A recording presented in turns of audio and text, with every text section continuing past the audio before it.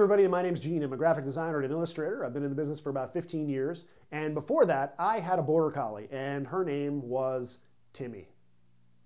I know, that's a little weird, because usually we'd think you would name your border collie Lassie, and Timmy would be the owner, but it was a boy border collie, so we couldn't really name it Lassie. And one time I actually fell in the well, and Timmy ran to go and get help, but he was like, "Burf, burf, burf," and the neighbors were like, "What's wrong, girl? Did Timmy fall in the well?" And he was like, "Burf, burf, burf," and that means, "No, you idiot, I'm Timmy. Gene is in the well." So they didn't even bother looking in the well, because the one neighbor pointed out to the other neighbor that that was Timmy, so obviously he couldn't have been saying that Timmy fell in the well. So anyway, he was really not a very good savior kind of dog, but luckily I had a really strong cat, and the cat was about this big, but he climbed down the well and lifted me out with one paw, and I was safe. Now let's get into doing some crafts with some border collies.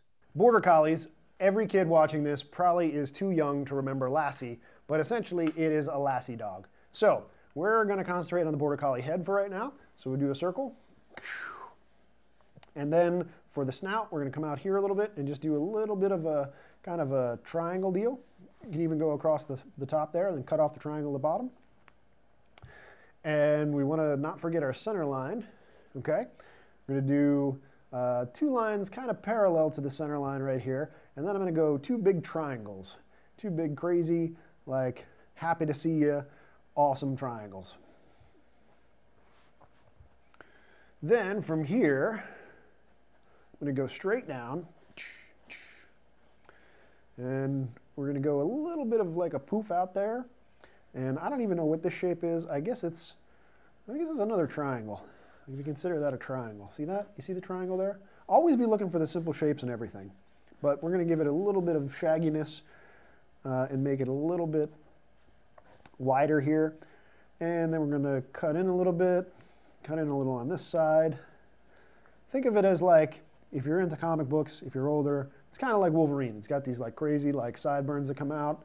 Or if you don't know what Wolverine is because you're not into comic books yet, then don't think Wolverine, because you'll have no idea what I'm talking about. So we want basically another triangle nose, but it's going to be a little wider. So here's an actual triangle, and you want to give it a little bit of roundness, a little bit in here. Now, border collies are very happy. So we're going to do one of these. Now these are basically two rectangles, okay, if you want to get simple with it, or just one straight triangle like that with the middle cut out. Then we're going to do another triangle like this, okay, just barely touching construction lines, fill in the ones that you want to keep, and cut it off at the bottom and make it round. But we're going to come in the middle here with another rectangle, and we're going to give them a tongue, because border collies, pretty much all collies, most dogs, I would say, it's not even specifically collies, they're notorious for slobbering on you. Like, the dog sees you, he's like, "Oh my goodness, there's my master. I haven't seen him in so long, and now I'm going to slobber on you." And dogs are always happy to see you, so there it is. And we're going to go in here a little bit. And there you have it. There's roughly your border collie. So now what I want to do is tighten up some of these lines. So the first thing I'm going to do is come in here and just decide. Just be confident with your line. Don't worry about it. Just decide. This is where this is going to live. This one will be a little bit out here because the border collie, not necessarily symmetrical. There you go. There's the ear. And we'll trim this down a little bit. Trim that down a little bit.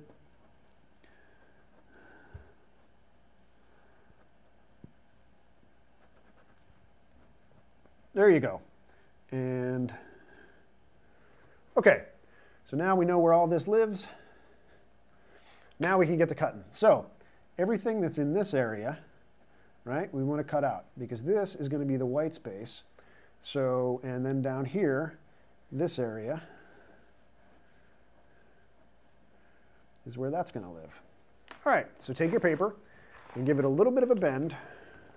Then take the yellow part. Take your paper and give it a little bit of a bend. Don't crease it though. And all you want to do is take your scissors and just right there. And it's okay if you crease it a little bit in the center, because all we're doing is we're making a hole. Whoop, I'm holding the scissors upside down. See, I'm way older than 7, and sometimes I might even need a parent's supervision with the scissors. Okay, and then cut out all the area that we just said a second ago was going to be the white space. There you go. Cut that out. Now remember, don't worry about these all the construction lines and our sketch lines and that kind of stuff, because we are going to flip this over and magically all those sketch lines are going to disappear. In fact, you don't even have to cut out this tongue the way I'm cutting out the tongue, because what we could do when we're all done is we could get a little piece of paper, and a little piece of red paper, and specifically cut out a tongue from there. But for now, I'm just going to do one of these. I'm even going to cut at the bottom, because why not? And do one of these. Connect it again. There we go. Now I'm going to come in here and fold this way. Okay, because we only have a little bit of space there, so if it's creasing, I want it to be a manageable crease. Cut out this part. Remember, Border Collies have like patchy looking faces, so they have a lot of really dark area, and then they have a lot of really light area. And we're going to cut this out here. And if you want, you can cut out the eyes.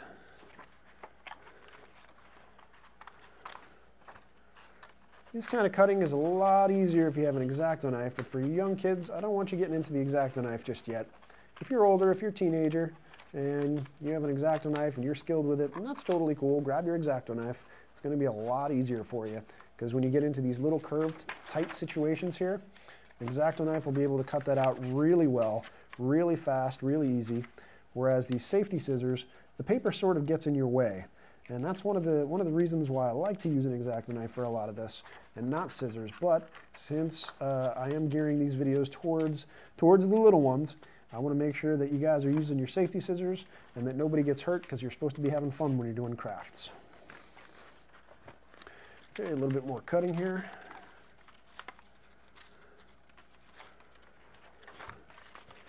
And grab the other side. Should be pretty simple. If you want, you can even cut out the eyes, because those will be a little bit different color. There we go. Now when we put down our basic color, like this yellow here, and we flip it over, right now that looks like nothing, but there we go. Right now that looks like kind of like nothing, like what's going on there? I don't even know. But then when you might not be able to see this, but there are some creases in the paper where I drew a little bit harder with the pen, and now we can go back and draw over top of those creases in exactly the same spot. And you're going to see in a second here that the dog magically just appears.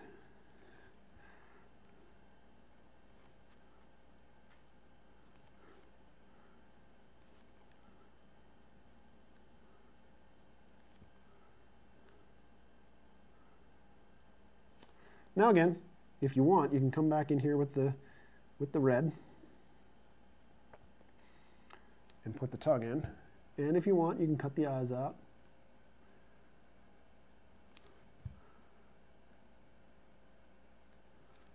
There you go. There is your Border Collie. So there you have it. I wouldn't recommend naming your dog Timmy. Probably go for Lassie, because otherwise you're going to confuse the neighbors. But in the meantime, guys, that's just a real simple technique in using negative space in your paper crafts. And in this case, we did it to do a Border Collie, but you can use it in any type of dog. You can use it in any type of paper crafts. So now you know the technique. Experiment, use it in some of your other projects. And thanks for watching, guys. We'll see you next time.